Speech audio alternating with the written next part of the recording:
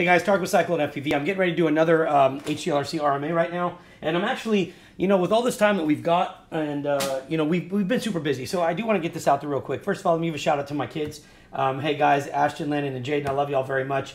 I am so excited to see y'all tomorrow. We got some Xbox going on, right? Some Fortnite, some Rainbow Six, and well, that's it. We're going to be doing that for probably the next 4 days. Also, special thanks to my wife, Samantha, because she is non-stop supporting this and putting up with me, and holy crap, the woman just makes it all possible. So thank you, babe, and thank you, boys.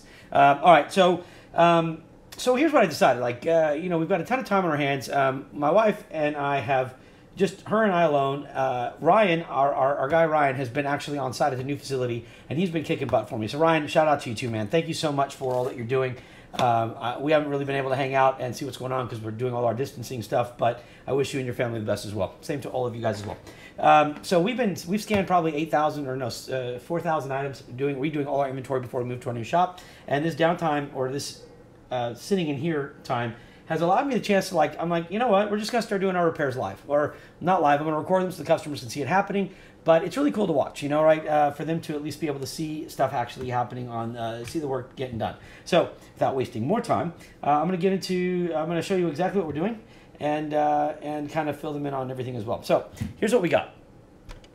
Oops, there we go. Boom. So this is the original.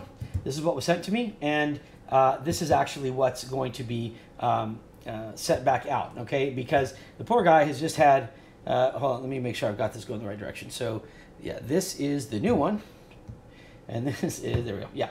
So this poor guy has just had some bad luck. I'm not sure what happened, but HGLRC and I have, we did spend a couple days, spent some time a couple days ago going over the new RMA policy, because some of you brought up to my attention that, hey, you guys are paying shipping both ways when it's a DOA item, dead on arrival or defective on arrival item. And I talked to HGLRC about this, and they were all gung-ho, but they were definitely on board. So what we've decided is, if you receive an item and it's literally, you can't use it, right? I mean, it's dead on arrival, meaning it just doesn't work the minute you get out of the box. You send it to me, you get the RMA, you send it to me, I send you a new one, and there's not even any shipping now. So, but I am going to inspect it, right? Because as much as we love to believe everybody functions on the honor system, the reality is it's not the case, okay? There are some crooks out there, and it is my job to do my due diligence to make sure that you're taken care of, while also eliminating the douchebaggery that comes from the other guys. That is my word for the day, douchebaggery. And if I had programmed it in this thing, it would be flashing on your screen right now. So let's get to it, okay? We're just going to do this real quickly, and here it is. I'm actually going to just swap the drones, and I'm going to give the gentleman a brand new drone, but I am going to get the VTX out of here and kind of then start tearing this apart. But I won't tear this apart in this video. I'm just going to try to get the VTX out, or I may just, you know what? I don't even want to do that. I may just install a brand new one because, heck, it's not worth it. All right, so here's what I'm going to do. Let me do that. Just going to install a brand new one. Give me 1 second. We'll go grab it real quick. And let's see. I'm going to get, I believe, let me see what I'm at here. Should be an XM Plus. All right, so I think we're doing an XM Plus. Sorry. Got 100 packages here trying to get this stuff done. Here's XM Plus. So I think this is it, but he may be using Arctisar. This looks a little big actually. So let me go, what is this one? Maybe I grab that. Yeah, it's XM Plus. All right, let me just open this up. Let's just see what we got here, okay? Because we do have, there's definitely been some problems with this one. I don't know where the assembly was done, but apparently it came out of California is what I've been told. And there is some concerns. I mean, HGLRC does a darn good job of doing their stuff, but I think sometimes maybe there are some resellers or other people that they're selling it, but it's not necessarily at the HGLRC quality. I don't know. I can't speak for this one except to tell you that this poor guy got this brand new and the cables were missing.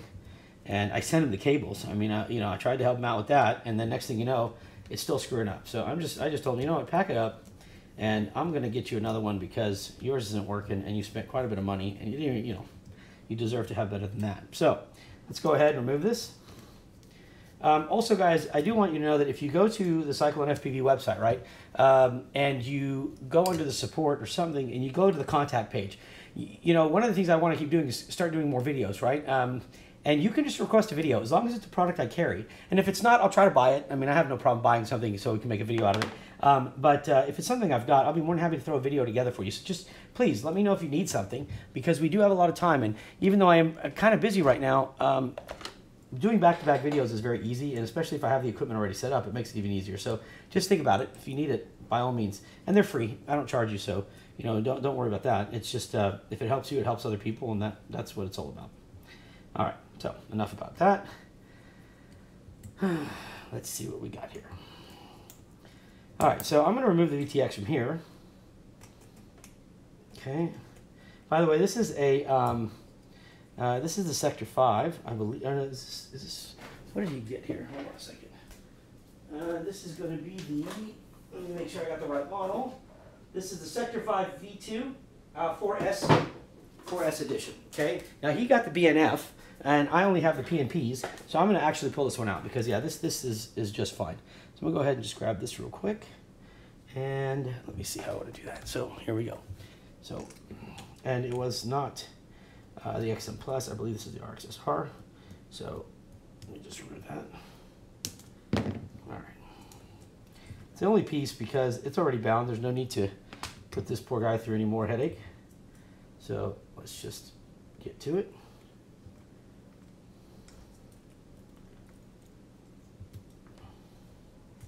Okay, there's that and that, and that, and that. Great.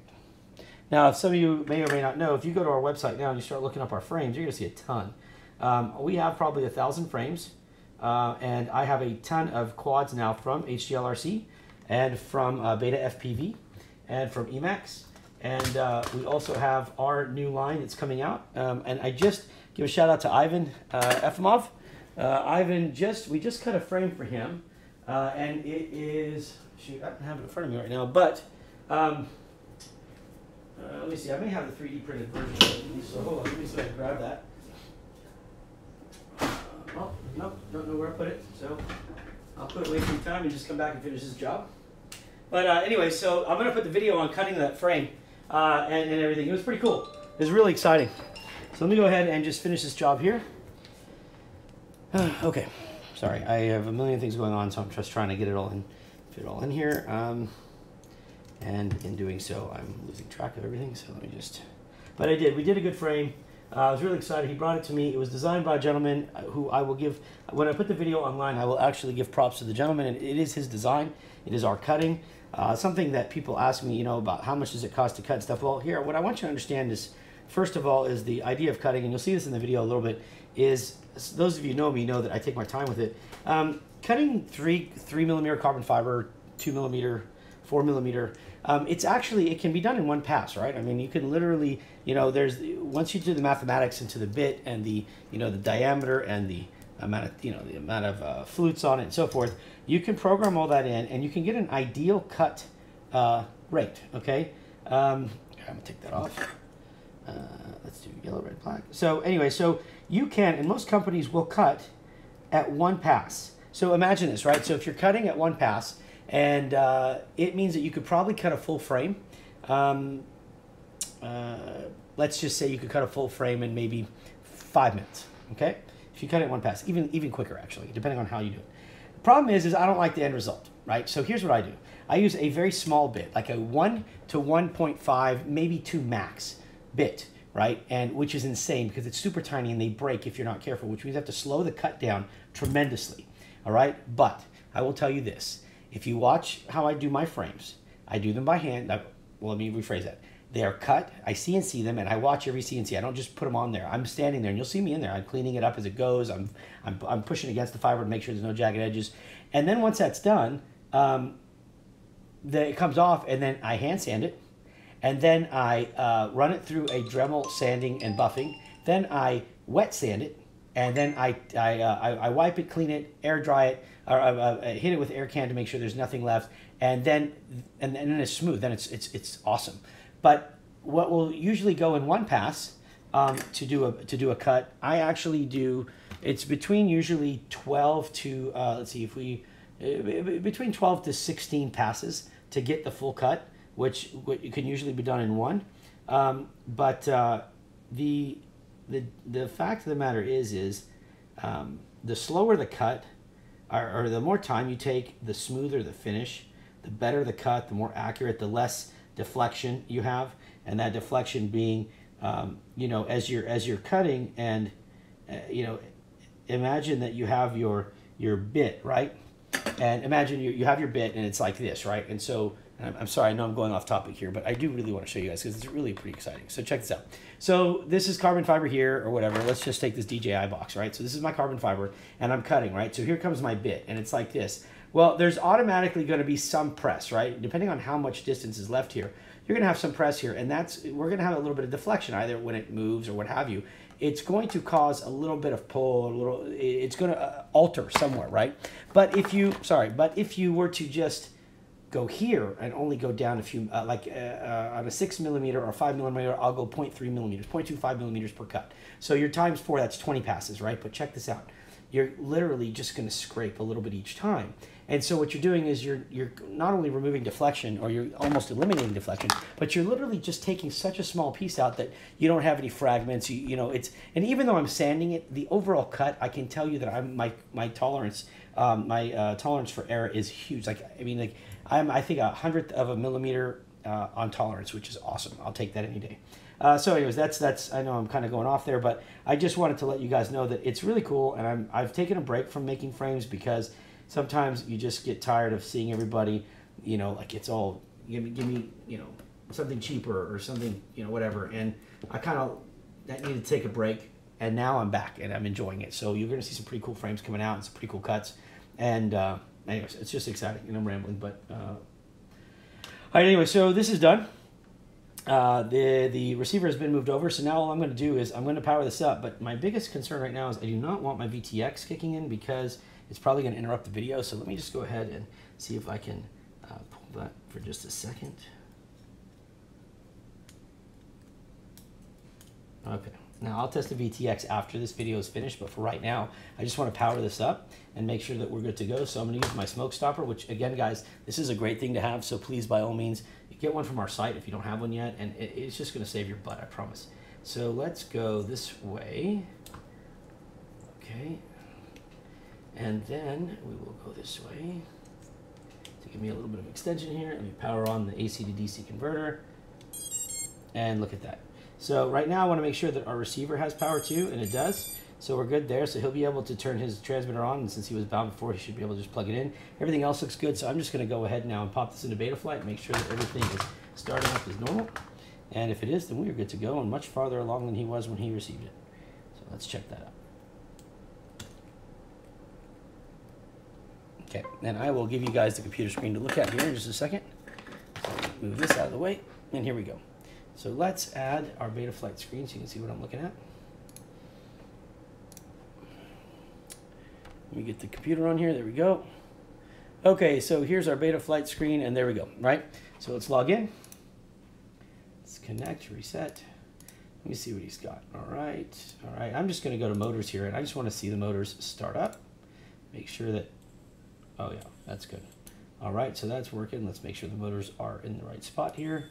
1, 2, 3, and 4. Perfect. Okay, so everything looks good here. I'll test the rest of it when we're done. When I'm done assembling this right now, I'm just waiting for that hot glue to get a little warmer so I can connect this down and be done. So let me go ahead, because what I think I'm going to do is I think I'm just going to go ahead and instead of putting it underneath, I think I'm going to go ahead and mount it to the bottom here and put some glue there so I can get it to stick, because I don't think that's going to get in the way of anything really, so I think he'll be all right with that. So let me do that. And if he wants to move it later, he can, but let's just do that and try to get going here. All right, let's unplug this now because it's blinking in my face.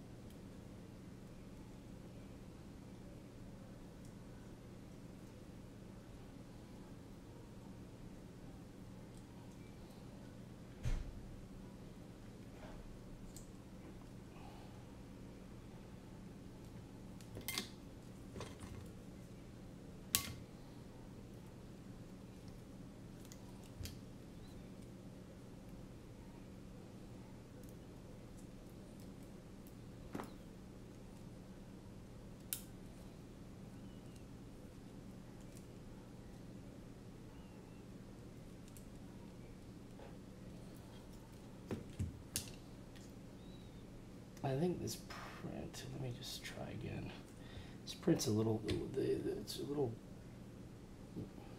different right here. So let me see if I can get this in first, then maybe this side will go first, it'll be better. So let's see. All right, there we go. Let's get that one in first.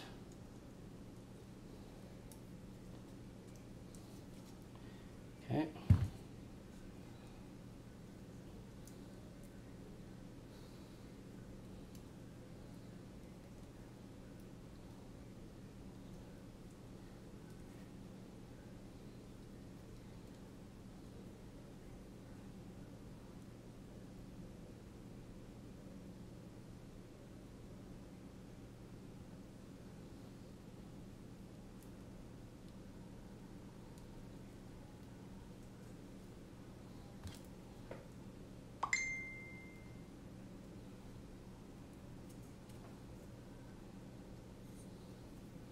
All right, there we go.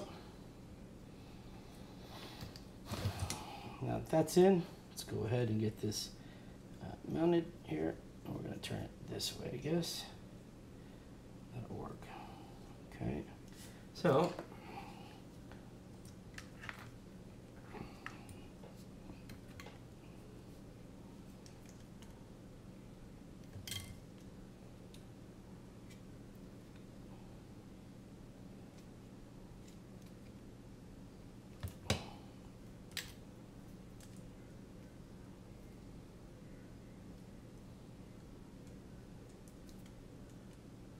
excellent.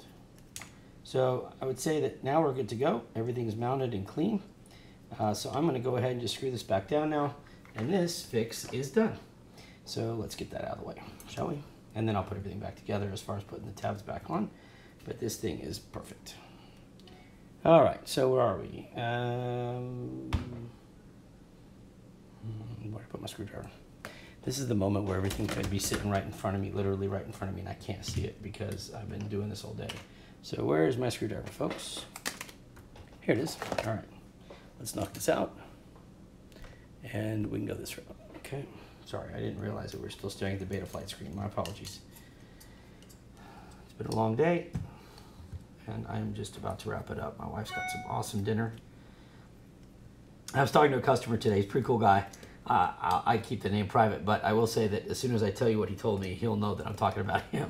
So he says we were talking about him. He got some parts, and it was really cool because, you know, I love the fact that you know, I can talk to my customers. You know, there are some really cool customers I have, and they understand, like, I don't care if you don't order for me. Like, let's say you're getting something and, hey, you know what? You didn't order it for me. It's so cool because I don't care. Like, the idea is have fun, right? And as long as you're having fun, like, my God, you don't have to buy everything from me. I'll try to give you the best deal I can, but hey, I may not have what you need or whatever. And I like when people aren't worried about it. They're like, hey, look what I got. And it's really cool. So this guy, he was cool because he went and he said, so the banker, which is his wife, he refers to her as the banker. And he's like, yeah, she surprised me. And it was so cool, man, because this guy, you know, his wife got him a surprise by getting him a few things. And I was really excited for him. And, you know, anyways, it was just cool to see. He's starting out. He's 3 months into it. He said he started in December. He's really pumped. And, you know, he's like, hey, listen, I want to order some stuff, but I'm going to wait. I got to, you know, see what the banker says. And the whole time she'd already ordered it for him. And you know, the thing is you know, she got it from him as a surprise. And this guy was lit up. And I was like, man, you know, your wife's awesome. That's really cool. So shout out to you. And, you know, it's really nice to hear the good stories about it. Not the bad stories about how the wife's about to kill you for buying too much FPV gear, which I hear those too. But anyways, it was nice. It was just a neat little story to see him, to hear from him and see him get all excited. Okay, so this is it. Now I'm just going to put the caps on right here, or put the ends on right here, that is. And once those are on, this quad is ready to be boxed up and shipped. Everything else tests fine. I will do the VTX testing and plug that back in here in just a second. But I want to just get this back on so I can show you guys that it's all done. And at least the customer can see that too. So there you go. All right, now all I'm going to do is plug the VTX back in, test it out, make sure the VTX is working good, and this brand new one's out the door. Okay, so there you go, guys. It's a simple video. I forgot that I was on the beta flight screen. I apologize, but there you go. And to the customer who's getting this, man, have fun. Fly safe with it, and God bless. Spend time with your family. To all the rest of you, please stay safe, okay? This virus is serious, And I'm hoping that at the end of this, we have some stories to tell, hopefully some healing stories. All right, but lots of prayer, guys, and spend time with your family. You don't know how much time you have left, so make the most of it if you will, please. All right? All right, other than that, God bless, guys. Peace, and I'll see you soon. Bye.